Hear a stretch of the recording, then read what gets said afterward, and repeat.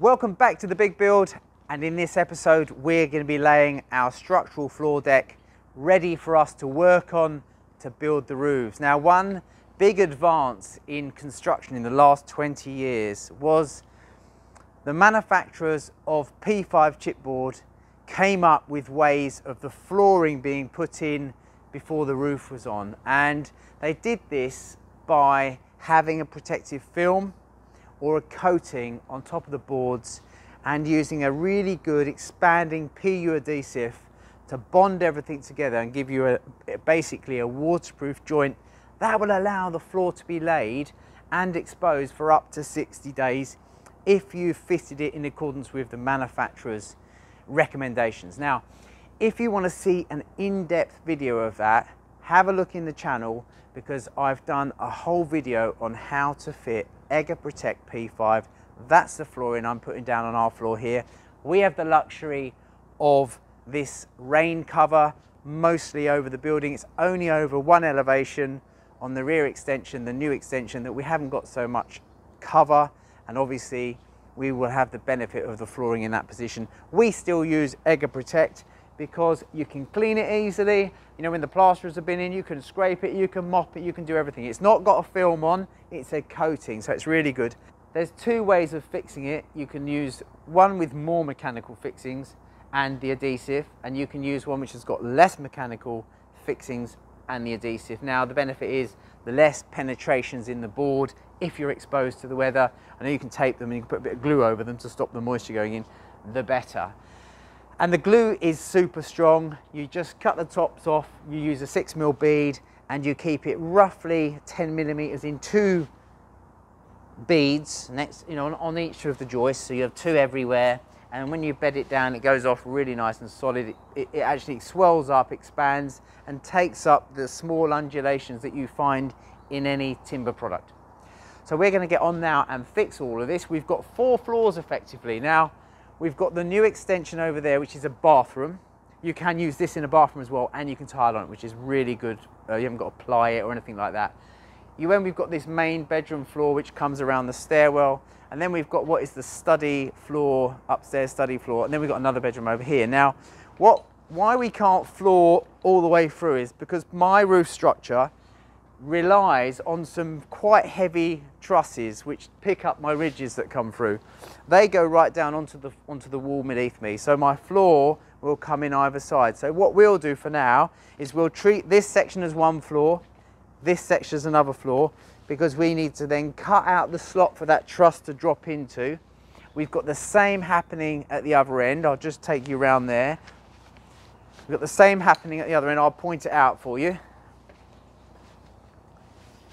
Okay, so between this bathroom and this bedroom, we've got another big truss which sets in here.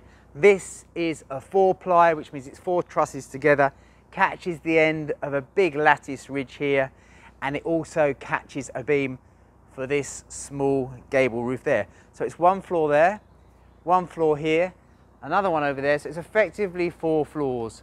And all that means is, the difference it means is that there'll be a break when those trusses come in, and then we put a timber either side and fix those cut floors in. So this is actually going to make the job a little bit easier for us. If we were doing this in one, then if you can imagine, we've got like 5 or 6 boards long this way by 11. So there's about 70 sheets here. But now we can break it up, make it a bit quicker. I can't wait to get it done, because once you've got that lovely platform to work on, it's amazing really. And it's going to look brilliant. Okay, so we're going to crack on. We've got all the material down there. We're going to start bringing it up, gluing it on, and getting it fixed.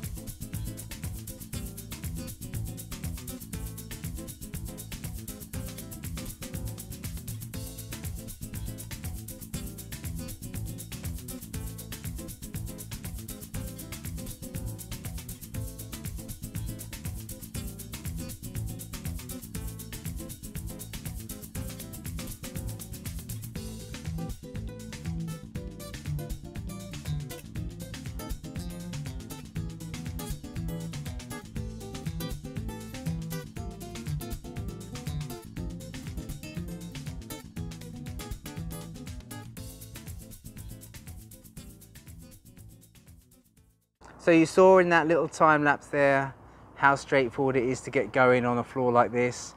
And as I mentioned previously, if you didn't quite get it, there's a massive girder truss which fits in between here down onto the walls. That's why this section of floor is a big square. Then we've got the change of direction, which we're working on now, where the joists change direction. You can just see Ed and Andy pulling a string line through for the glue. We always ping a line down so we don't over glue every course. Doesn't take a minute, but at least it keeps things nice and tidy. Where we've got this triple ply here, this beam, in the last video, if you saw when we were putting the joists in, I spoke about letting in the hangers. So those are the hangers there that are let in. And you can imagine if you didn't let those in, when you get your flooring running over the top, which is effectively hard on the joist there, you can see that these nails and hangers are going to cause issues. They're going to hold them up. So I just simply routed those out. So therefore, they're all below the line of this 3-ply there. And when we put the glue on, everything will be nice and flat. And it's just a really nice job. So what we'll do around the stairwell, although we know roughly where the staircase will finish here, we're going to end up flying the boards over a little bit, so we've got some tolerance to cut them back. This side is a given. This side here on the end we'll go flush with. That side over there we go flush with because that's a given. The stairs are effectively against those two walls. But on this side here, on here going through there, I'll probably hang them over a little bit just in case we need to retrim to match the staircase width.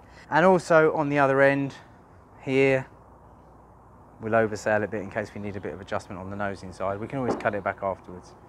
So we're going to get this end finished now.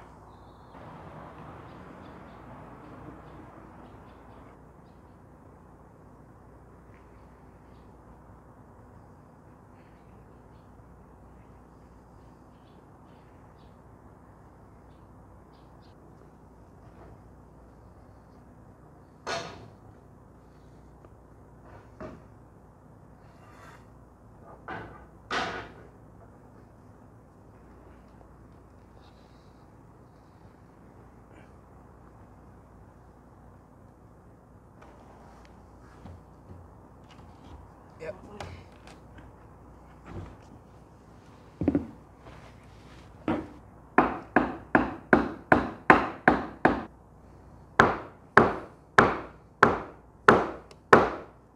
Touch more, mate. And now again. Maybe that. Yeah, that's lovely.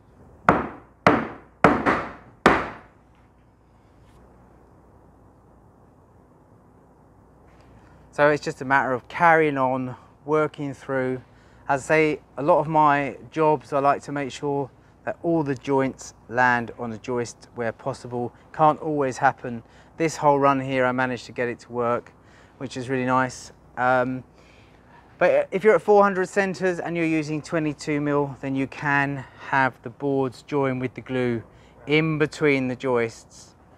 If you're using 18mm, at 400 centers or 22mm at 600 centers, then it's worth putting the small H frame of noggins underneath, because on some sites like the NHBC, it is basically what you have to do. But in this instance, because we've got the joints of the board with the joists here, you can see that coming through, we've got the luxury of not having to do that, which is brilliant, I always think. Anyway, so we're going to get on now. Get a few more sheets down, nearly the end of the day. Tomorrow we'll get all this finished. And well, as you can see, it's just a luxury to have something really nice to work on and walk on.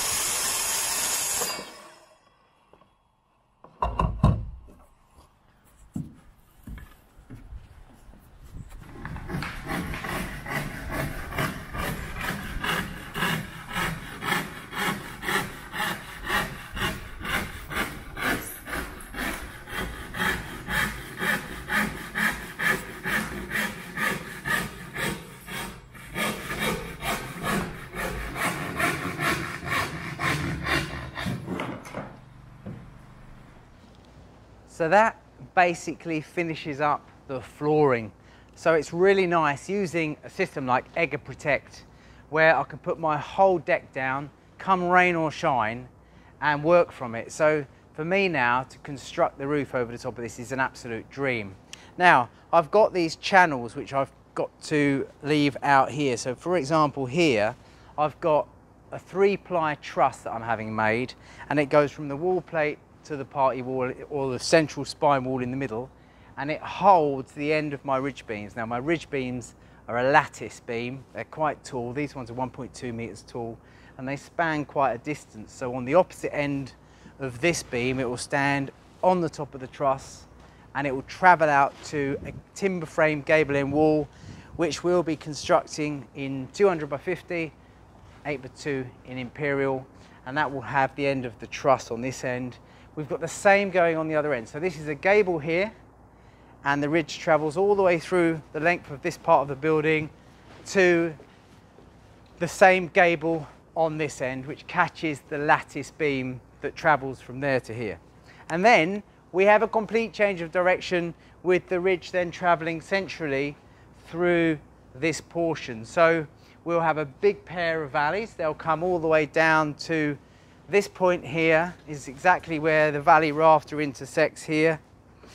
So it's from this point here all the way up to its opposite on this side to here. And then this part of the roof here is an oak frame which sits down on top of these staddle stones that we've got down there. So it's nice, a nice view from here. We've actually removed some of the terrace paving. We dug 1 metre deep foundations. We concreted them in, and you can see that we're setting these staddle stones into the paving, and then we've got the oak posts, the oak head, the oak return, and that'll be where the roof joins. Then we've got a wall here, which is basically this outside wall picks up the roof structure at this point, carries all the way up.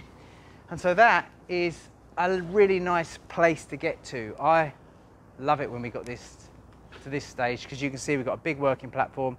It's nice and safe. We're just going to make up a balustrade, sort of like a safety rail there, for when we start working on the roof. And we just got some of the old joists. We're going to rip them down, and we're going to make something up there. What with the price of timber, let's reuse something. So that's it. We are just about to embark on what's probably the best part of the job for me. This is where I get to make my roof, and I'm going to do probably several small videos as well, along with the episodes, on kind of like roof construction in general. So every time I get a new frame, I might film the working out of that frame using my metric roofing square and my app, which is great actually. It makes things really straightforward and easy. I've also got some carpenters joining us for what is some test driving of the square as well. We've got some guys who are coming in who've been in touch with me and said they'd like to spend a day or two with me, and they're going to come along as well to help out and also test drive the square. So it should be quite good fun. Anyway, thanks for joining me on The Big Build. I'm Robin Clevitt. I'll see you all again soon.